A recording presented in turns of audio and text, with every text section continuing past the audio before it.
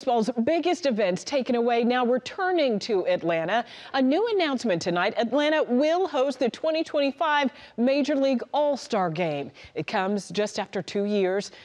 2 years after the league awarded, then quickly rescinded the event to our city because of changes to Georgia's voting laws. Atlanta News First reporter Patrick Quinn at Truist Park tonight, as some Republican state leaders today questioned if Major League Baseball was making an announcement or an apology.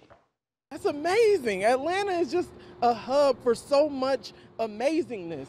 LeVar Jacobs has next-level energy hearing the news of Atlanta selected to host the 2025 All-Star Game. I might stay right here until the All-Star Game just because I know how great it's going to be. Atlanta Mayor Andre Dickens celebrated the announcement and in a statement told me, quote, "Add this to FIFA, the College Football Playoff National Championship, the U.S. Soccer Training Center. There is no doubt Atlanta is now the sports capital of the nation." Just keeps building on itself, so it's a great thing for the city and everybody who loves sports.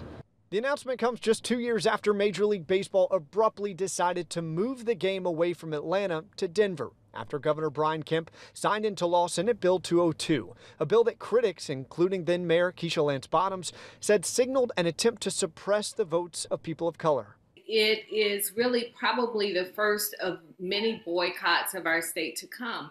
And the consequences of this bill are significant. Today, MLB Commissioner Rob Manfred recognized the 2021 controversy and said Atlanta earned the right to host. The decision in 2021 to move the event, and I understand, believe me, that people had then and probably still have different views as to the merits of that decision.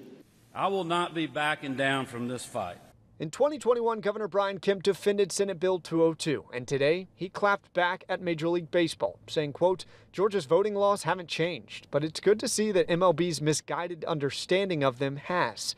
The economic impact for hosting an All-Star game averages roughly $70 million, and some are already seeing dollar signs." I'm in real estate, so I want all the people to come, and I want them all to buy houses around here in Cobb County and surrounding areas to be able to come enjoy this. From Truist Park at the Battery, Patrick Quinn, Atlanta News First. Now, the president of the Georgia NAACP speaking out against the return of the All-Star Game. Gerald Griggs calling it, quote, disheartening to see the return, claiming that our state is, quote, still in the sweltering heat of voter suppression. You could read his full statement on AtlantaNewsFirst.com.